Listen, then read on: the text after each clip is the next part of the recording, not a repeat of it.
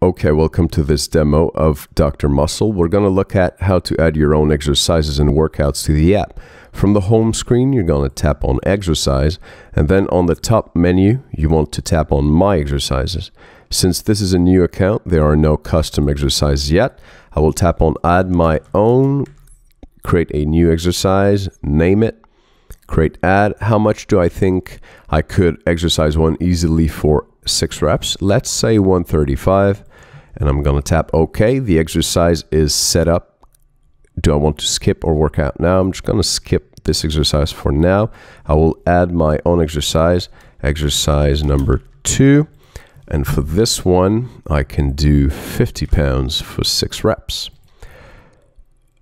I will skip this exercise and I'm ready to create a custom workout with these 2 exercises. I'm going to tap on Workouts. I could also use the home from the menu and go to workouts from the home screen. On the workout screen, I want to tap on Custom, top right, add my own, name the workout. I will call it Custom. And then I can see the list of exercises, all exercises that are in the app. So those by default, and also the ones that I created. So you remember exercise 1 and 2.